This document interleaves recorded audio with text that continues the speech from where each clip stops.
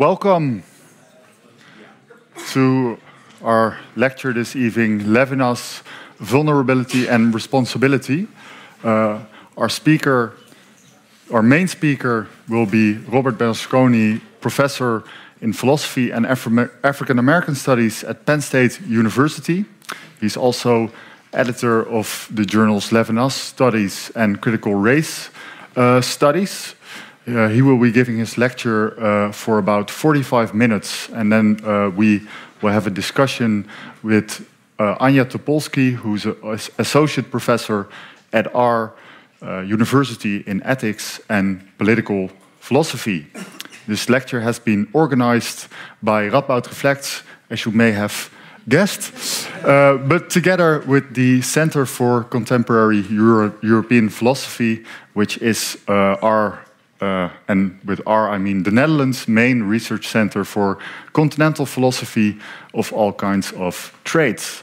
I'm Simon Gusman, and I will be your moderator this evening. So please give a warm welcome to Professor Robert Bernasconi.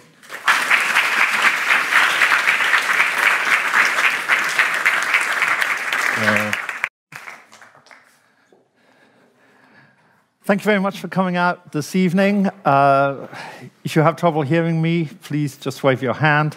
If you want to fall asleep, just fall asleep. I don't mind. Very happy to be at Nijmegen, my first visit here. Want to thank Anouk de Goed and Anja Topolsky for arranging this trip. I'm not going to try and do anything very ambitious this evening. I'm going to try and encourage you to think about the word vulnerability. Certainly in the English language, the word vulnerability is becoming more and more common, more and more widespread. You see it in the newspapers. Social studies talk about it all the time. I was at a huge conference in Uppsala just last month called Engaging Vulnerability, where there were just hundreds of people. But I think that, in a sense, their approach to vulnerability is in danger of flattening out this word, so that the vulnerable just becomes a collective noun for all the people that you want to say, the poor, the oppressed, the old, the very young, the women, and so on and so forth. And what worries me about these efforts, when vulnerability is thought in this way, that we forget why we were interested in the vulnerable in the first place. And I'm hoping to convince you that however tiresome it might seem at times, a philosophical approach is going to help us think more deeply and more richly about vulnerability, so that whenever you see this word again in the journals, whenever you see the adverts on the paper or on the television, which seem to be asking you to see these people as vulnerable, you think about your response to them and think about what it is, bless you, that they're trying to encourage you to do. And so my talk is in three parts. The first part is going to be about broadly what you might call a Levinasian approach to vulnerability. I'll say a little bit more about the philosopher Emmanuel Levinas in a second. In the second part, I'm going to talk about a text which you might be surprised that it's going to be my focus, but I will explain in a minute. The text is called "The Poor White Problem in South Africa, Report of the Carnegie Commission." And this was 5 volumes, which came out in 6 parts in 1932. And it was considered an exemplary application of the social sciences at that time to the problem of poor whites, so-called. And yet, even though some people want to say, well, this encouraged white South Africa to embrace at least some primitive forms of the welfare state, at least for white people, although that is disputed by historians, it's also seen as a foreshadowing of apartheid. And so it's a very ambiguous document. Volumes on economics, on education, on society, on psychology, and one on mothers and daughters, which I guess indicates something about the time. I don't know whether it's progressive in having a volume on mothers and daughters or regressive. Depends, you have to know something about the context, I suppose. But the reason for focusing on this document is because I want to think, I want to get access to systemic racism. And I think this will help us get there and get beyond the tendency in our society to focus on individual cases of racism and discrimination. And so this will become a test case for me for how we think about vulnerability and how our responsibility arises from that vulnerability. And the other reason why I want to focus on this text, the poor white problem in South Africa, is because I believe that it can be used, given that we have the benefit of hindsight when we look at it, to help us reflect about our own times and the racism in our own times. I'm, of course, particularly concerned about how poor whites in the United States were seen to play a pivotal role in the election of Donald Trump in 2016 to the presidency. And it led many people to think that more attention should therefore be given to the poor whites, that somehow the Democrats had lost them to the Republicans, and so on. And I worry about drawing that conclusion from it, even though that conclusion has been drawn by many white liberals. And then in the third part, I will return to Emmanuel Levinas and give a richer account of what I believe Levinas has to tell us about vulnerability, and that's the account I want you to take home with you tonight. So in philosophical terms, the question of vulnerability appears very different, at least on the surface, from the way it appears to the social sciences and to social activists generally. The vulnerable are seen as presenting a problem that is to be solved. They are in a situation where they are at risk. They are very often the people who are most at risk because they've been ignored. One can think of Katrina and the way all the efforts to prepare for this hurricane, they knew there was going to be flooding in New Orleans. It didn't occur to them that there might be people who didn't have cars, which would be able to drive out on their own steam. Why didn't they think that? Because they were focused only on a certain group of the population. And so therefore that leads to something which has been called the Katrina impact, and that leads to a certain way of thinking about the vulnerable. But when philosophers think about vulnerability, the first question they want to ask is vulnerability a problem that we're trying to solve? Or is it a part of the human condition? Are we aiming at a certain invulnerability, inviolability, a certain mastery,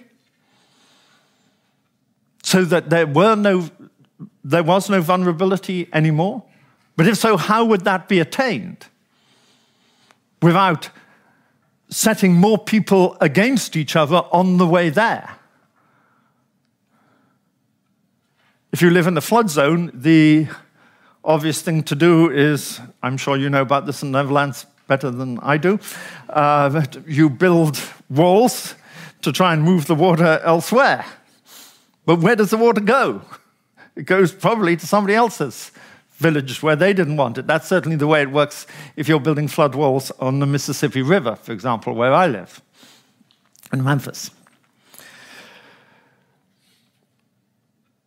So the philosopher looks at vulnerability as something fundamental to the human condition. And I'm just going to give some indications of how feminist philosophers, in particular, have taken their clue from Levinas's account of vulnerability to identify certain features of it.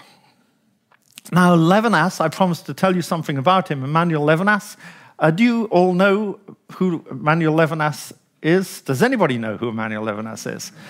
We've got two, three. I'll hand it over to you and I'll sit down. No.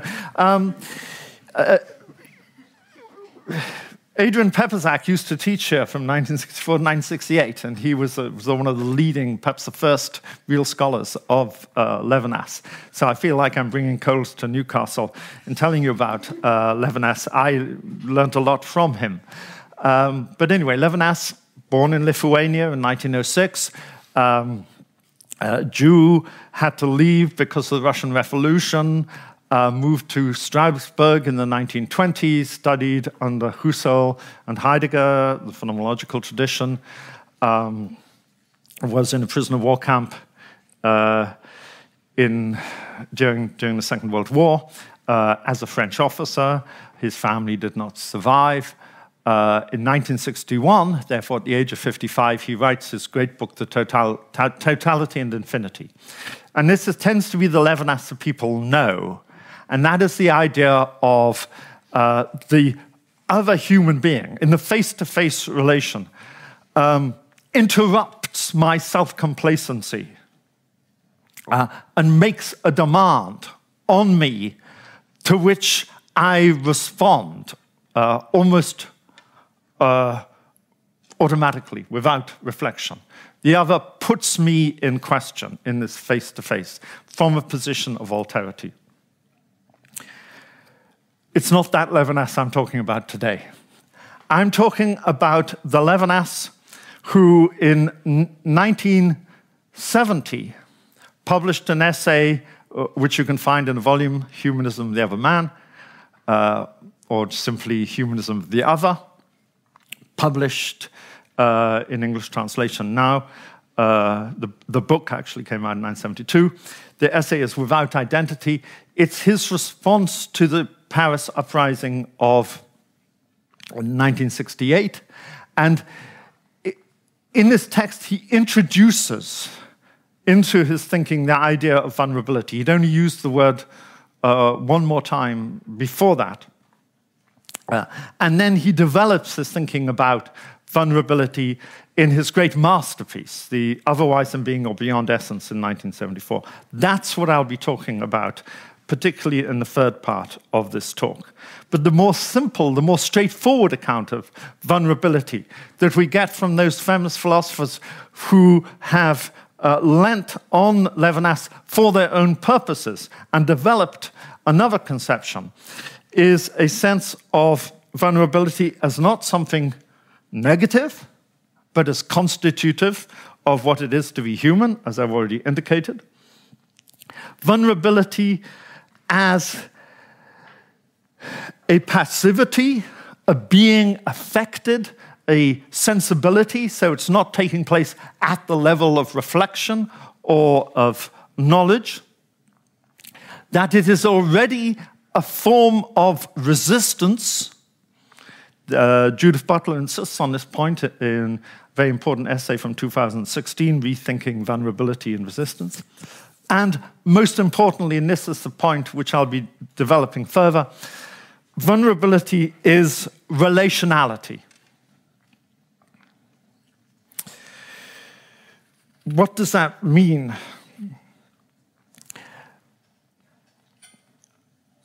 Certainly within modernity, the tendency has been to assume a kind of abstract individualism. And this has been the dominant recourse of liberalism. It's very often in the name of this abstract individualism that one, in some sense, rebels against a state which is overarching in its demands.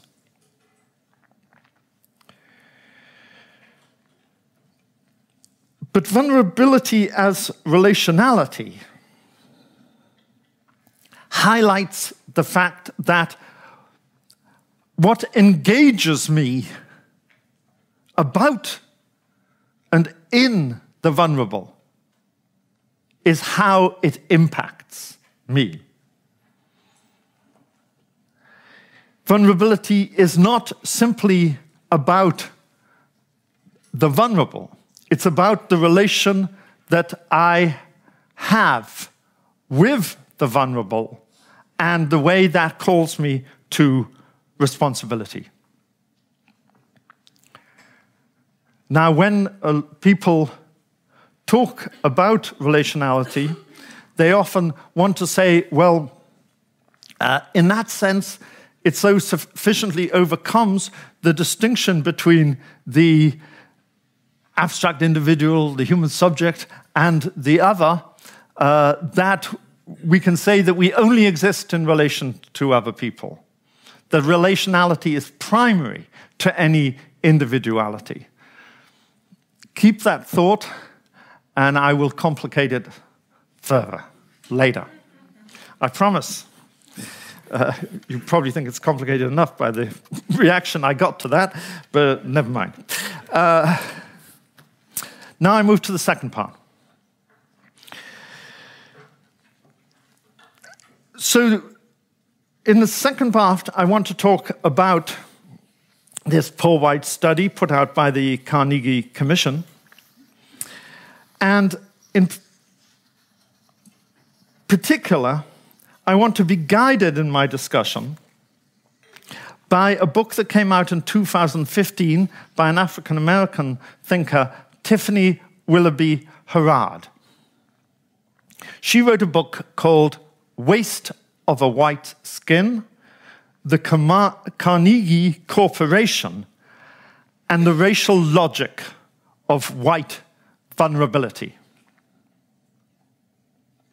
Now, her main concern in this book is trying to correct how we think of whiteness. There's been a lot of work done, particularly in the United States, under the name whiteness studies, or even critical whiteness studies. And the focus has been on white privilege and how white privilege derives from white supremacy, another way of thinking about racism. But she wants to correct this picture. She talks about white misery. And in this doing so, she's leaning on ideas that were developed by Frantz Fanon already in 1952 in Black Skin, White Masks. And this is how she phrases her question. She's concerned with how white selfhood faces its own internalized racism, its slave past, and its self-hatred. Now, most people who are writing about whiteness today are not thinking in those terms, about an internalized racism of whites, of a white self-hatred. But she is using this document, these 5 volumes, to develop this thought. And although she doesn't explain clearly what she means by the racial logic of white vulnerability, I'm going to try to develop in my own way what I think she must have meant by this phrase. Now you might say, well, why is the Carnegie Commission in 1932 so focused on poor whites? And of course the initial response is because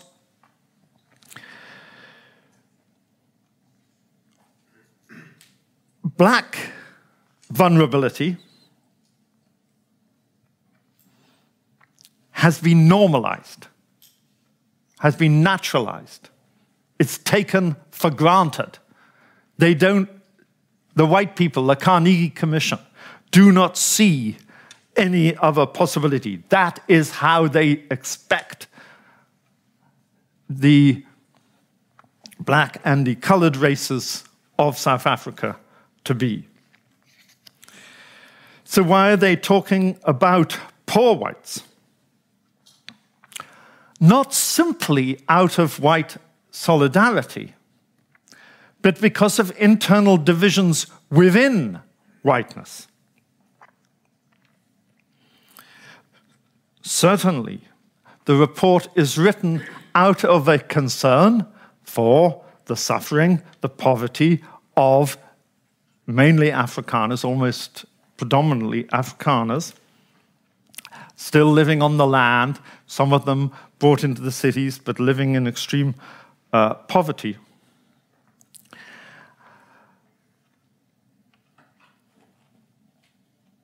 And the existence of these poor whites represents, to the privileged whites in South Africa, a threat. What is this threat? Let's think a little bit about that phrase, poor whites. And this is something the document itself, the 5 volumes, develops. When they think about poor whites, there are obviously distinctions being made between those non-Europeans who are also poor, who are not the object of the report, and who are not totally invisible in the report, but almost so. But on the other hand, they're thinking about those the report thinks of as the representatives of European civilization in South Africa, who are not the poor whites. So the poor whites are located somewhere in this middle. But as some of the non-European in South Africa develop greater skills, move to the cities, get better jobs, and as these so-called civilized white Europeans prosper and become richer, the poor whites appear even more desperate. And they threaten the very racial logic on which South Africa is built, the hierarchy between the Europeans and the people of European descent and the non-Europeans. So the report talks about how the poor whites, through their long continued contact with what the report calls inferior races, are having deleterious social effects on the Europeans. It refuses to say that the non-Europeans are becoming more civilized. It simply says they are acquiring civilized needs. But they can't stop themselves from saying that the Afrikaners in their farming methods are still primitive. So the terms are beginning to get reversed. And that is the threat. So what I'm suggesting to you is this, in this report, which at least on the surface, on the first reading, it's a very long reading, I tell you, 5 volumes, but on first reading, seems to be about the vulnerability of poor whites. It's actually about the vulnerability of those who feel that their white privilege is being threatened. Because if the poor whites, as they see it, sink to the level of the non-Europeans in South Africa, the indigenous population, the colored population from India and Malaysia and elsewhere, then the whole assumption on which the society is built, on which their privilege depends, is no more. And of course, that's why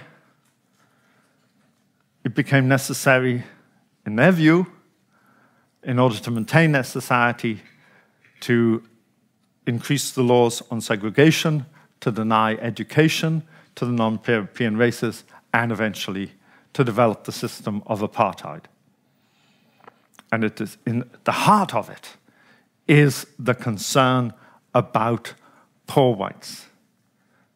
Their vulnerability, but how that vulnerability reflects on the whole vulnerability of the system of which the most privileged are the beneficiaries. So if you can see what I'm doing,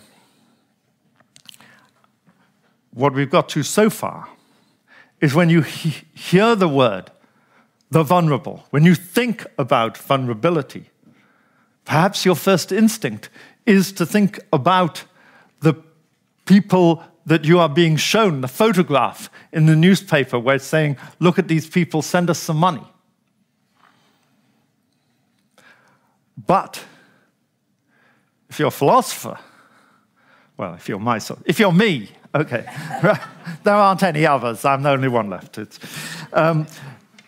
If you're a philosopher, you're going to say, but how does that impact on how I look at myself? What is my relation to the vulnerable? Not just what is my responsibility towards them, but how does their very existence in our society threaten my position in society, threaten the story I want to tell about my society? You know, you've heard people from the United States talking about how, it's all based on equality and justice and fairness and all these wonderful things. And then you sort of look at the history of the country and you say, well, that's kind of weird, isn't it? But that's because, that all gets eradicated. That does not fit the picture, right? And so all of that has to be rendered invisible. To what extent do I need the vulnerable? To what extent do I want to limit my responsibilities to the vulnerable? So now I move to the final section. So I've taken the discussion about the vulnerable and the thematization of the vulnerable to our relation to them in affectivity, in sensibility. And I've wanted to insist that, and Levinas himself would insist, that a response to the vulnerable is not only in this affectivity, it is at heart a matter of outrage, a matter of responsibility, in the sense of the fact that I must have already responded. Levinas is not giving us a whole rule of ethics saying, oh, this is what you have to do. You must do this, you must do that. All of that belongs to ethics as a form of casuistry, telling you what the limits are to what you have to do. You know, who is accountable for this disaster? And therefore, what kind of reparations must they pay? To what extent am I implicated? Then to what extent must I, in some way, address this situation? Responsibility in Levinas means it means we are all responsible, but I am more responsible than the others. Responsibility falls on me. And it comes out of a sense of outrage. It's not about a guilt in which I want to wallow.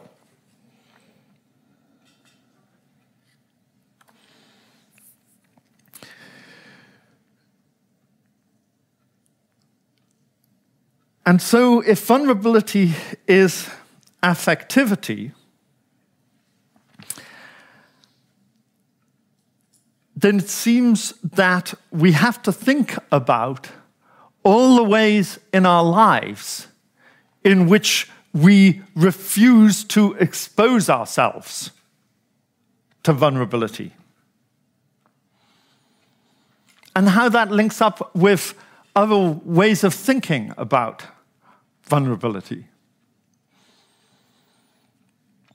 One of the things I often think about are the prevalence of suburbs, white suburbs, gated communities, for example, in the United States.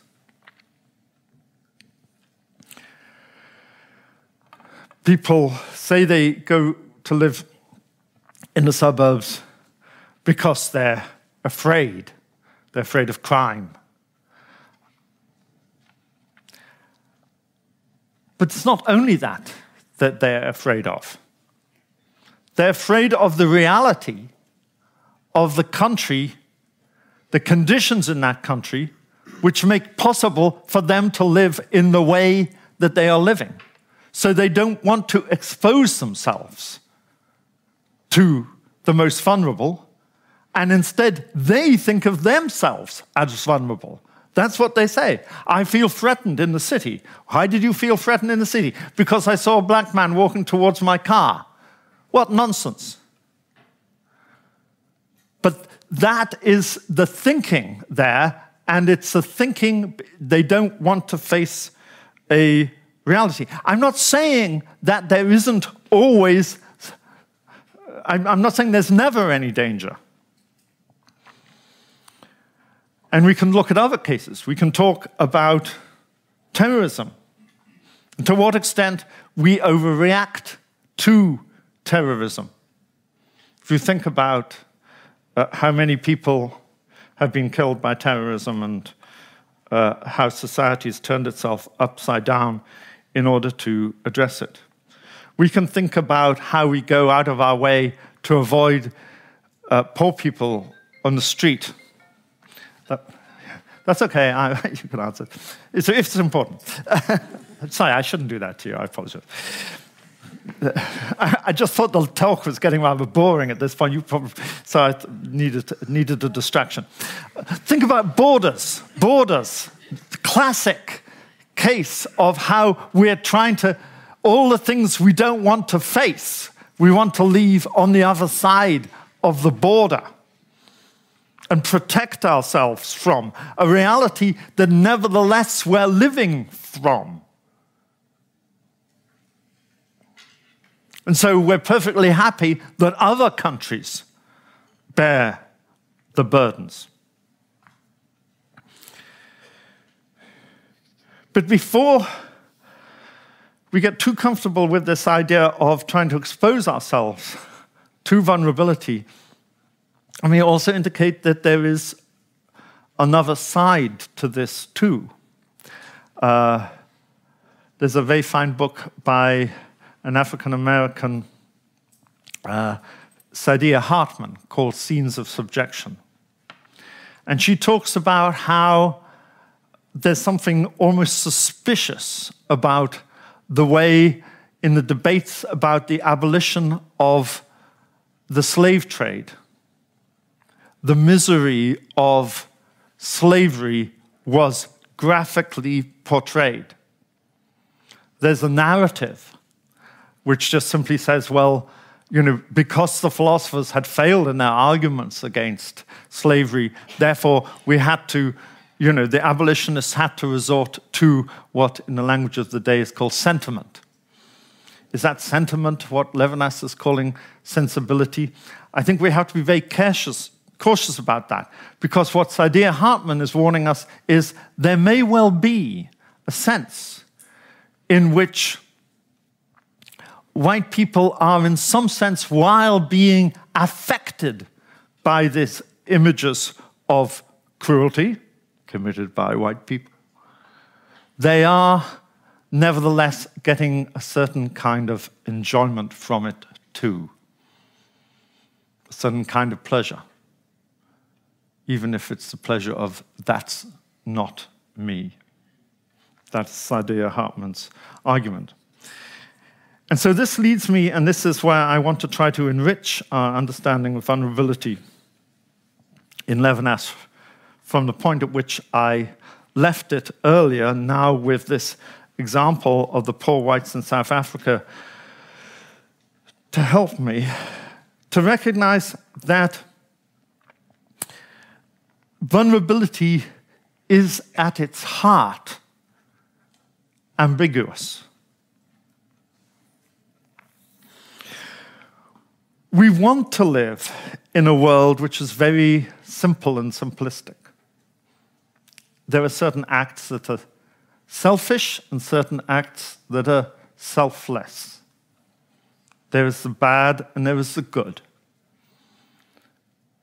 And we like to think of ourselves on one side of that, and our best way of doing so is to point the finger at other people and think of ourselves as better than them. But what Levinas indicates in Otherwise Than Being is that there is a proximity of pain and enjoyment at the very heart of vulnerability, in which case Saidiya Hartman's observation becomes more important. Or you could think of the privileged whites in South Africa who are both disturbed by the existence of the poor whites that seem to threaten their very existence, but at the same time can insist on distancing themselves from them. They don't identify with those poor whites simply. They like to think of themselves as the civilized Europeans, distinct from the Europeans who are using primitive farming techniques. So Levinas writes, this is the only quotation I'll give you from Levinas, and I'll probably have to read it twice, and then you'll say, well, that's probably enough Levinas for tonight. But anyway, this is what he says, but you'll see why it's helpful to me. I've shortened the sentence. It's actually longer than that in the original. The immediacy of the sensible is exposure to wounding and enjoyment, to wounding in enjoyment, which enables the wound to reach the subjectivity of the subject, complacent in itself and positing itself for itself. Wounding, of course, is the etymology of the word vulnerability, as you know. So I'll just read it again. The immediacy of the sensible is exposure to wounding and enjoyment, to wounding in enjoyment, which enables the wound to reach the subjectivity of the subject, complacent in itself and positing itself for itself. So there are three things I want to get from that quote that I want you to try and build into your sense of vulnerability that you're going to take away from tonight. And that is, first of all, that the wounding and the enjoyment are not opposites. They belong together. We can enjoy only because there is pain, and there is pain only because there is enjoyment. And the two are often interlinked. And we experience this in our lives. Like when I was, well, it was the night before last, when I was out drinking. I knew I'd have a hangover the next day, and that haunted me. So there was pain in the enjoyment. And yes, the enjoyment gave way to pain. But then I had another drink, and the pain gave way to enjoyment. But it's a natural transition. It's not just two opposites. That's the wounding and enjoyment. Exposure. I shall deal with complacency first. Complacency is, for Levinas, the very meaning of enjoyment. Or at least, enjoyment is the possibility of my complacency. And further than that, enjoyment talks to, or speaks to, a preoccupation with my own existence, a preoccupation with maintaining my existence, the struggle for existence, preservation in being, and of course, within society, that tends to mean, for the privileged, for those who are perhaps less vulnerable, it means maintaining the status quo. That's where enjoyment lies. That's what the privileged Europeans in South Africa wanted. They wanted just simply to keep their place. If that meant they had to give a little bit of money to the poor whites or introduce laws to keep the poor whites separate from the non-European races, or if it meant eventually setting up apartheid, all they wanted to do was maintain the status quo, their privilege, their supremacy. That's complacency. And that's what the other side of vulnerability, as it belongs to me as a factor of my the being human, that is what is threatened by exposure.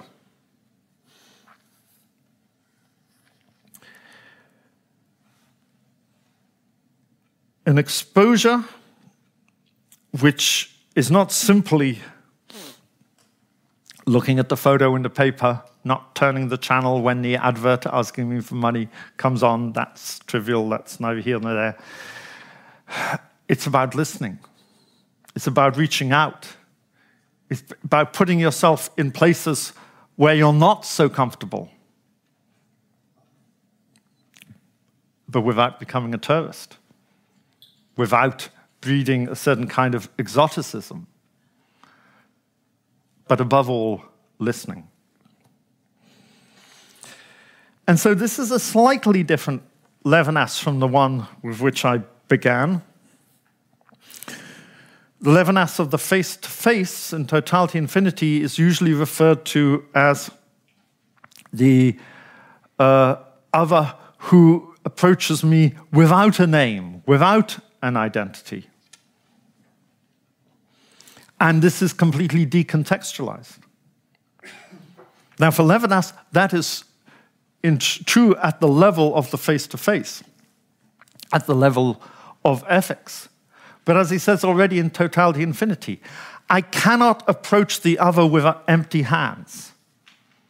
And that means that if I am to respond to the other, I have to respond to the other not only at some level of transcendence or desire, I have to respond to the other's needs. I have to hear how the other wants to be addressed, what matters to him or her, and not just to me. And so I see my time is up, and so let me just try to remind you of what it is that I'm asking you to take home with you with this notion of vulnerability now heard, not just in terms of those are the vulnerable over there, and perhaps occasionally I feel vulnerable if I find myself in the wrong place at the wrong time, and so on and so forth, or if I lose my job, or whatever it is. It's in this very relation that I have, the very relationality, which ties me to the other, but not in such a way that the other reaches into me and meets a subjectivity that is pure goodness. That if you can just get behind my egoism, the other will lead me simply to give. Because even in the act of giving, those of you who know Derrida will be familiar with thoughts along these lines, but we don't need Derrida here. It's already in Levinas. There is a question about whether, even in the giving, isn't there some pleasure in that? I hope so. It happens sometimes. And then, so how do you distinguish the giving as something which is completely selfless from enjoyment? They're part of each other. We have to be always examining ourselves in the sense of being aware of our own fears, of our own vulnerabilities, of the way we try to breed fear and vulnerability in other people, as sometimes happens when people talk about immigration. And people tell you, oh, they're after your jobs. And they don't reflect on the fact that it's a system which is creating this problem. It's not these individuals who are coming in, it's the system. And we let ourselves be persuaded that it's the immigrants who are the problem because we want to maintain the system, but we don't admit that to ourselves. And so, vulnerability is not a solution. It belongs to us as human beings. We must rejoice in it. We must expose ourselves to it. We must not run away from it. Thank you very much.